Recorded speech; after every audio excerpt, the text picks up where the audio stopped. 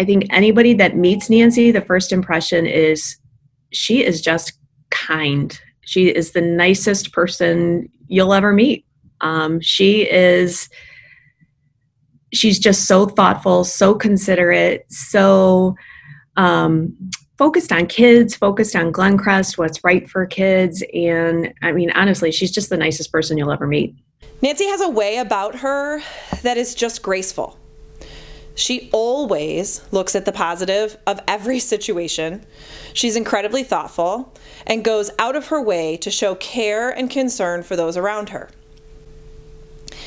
Nancy has taught at Glen Crest over 20 years, almost 25, but really, she's grown up here. Her family moved to Glen Ellyn when she was just 2 years old. She attended Arborview for kindergarten and then Wagner School, and then she began her lifelong journey at Glen Crest. She attended in grades 4 through 8 here. They bought a house right behind the school. She even did her student teaching here.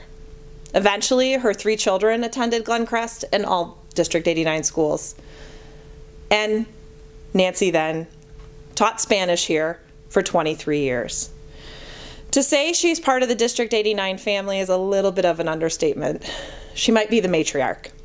And when we talk about the staff being a family, it's because of people like Nancy. Nancy brings just that sense of caring, that sense of compassion, that no matter how busy and hectic our lives get as a middle school staff, she always takes the time to say thank you, to ask how you're doing. Nancy, that almost makes me tear up because Nancy is so irreplaceable. She is such a team player. She really wants to put others in the spotlight. She really wants others to be recognized for what they're doing.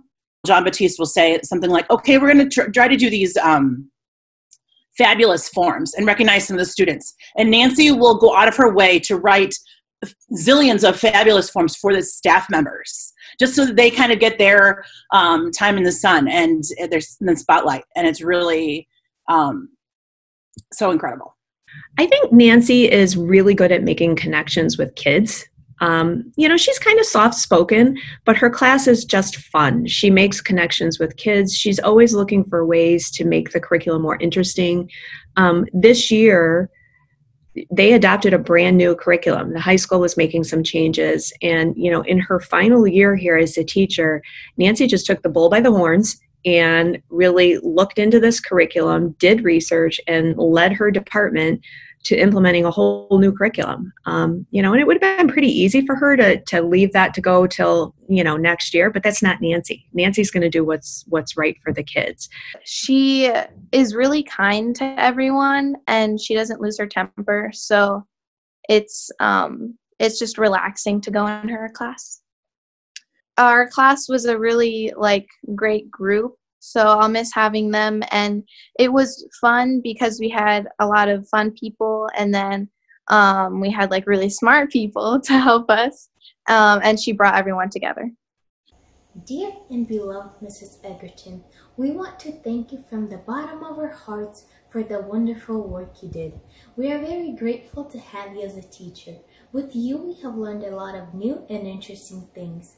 Thank you for investing your knowledge, patience, work, and love. We will miss you very much. But it will be a lot different. It will be a lot different. The foreign language department will tremendously miss Nancy's influence. We're going to miss that little bit of sunshine and brightness every day. But she lives right behind the school, so I'm hoping she'll cross the parking lot and come visit us a lot. In retirement, Nancy and her husband, Jim, hope to travel and spend a ton of time with their 3 adult children, Brian, Dan, and Ellen. And of course, come November, they are welcoming in their new first grandchild. And I'm sure she's going to want to spend oodles of time with the new baby. My hope is that we'll continue to see Nancy walking in the neighborhood with her infectious smile and a nice wave as she walks by Glen Crest. We wish her all the best in her retirement, and we'll miss you, Nancy.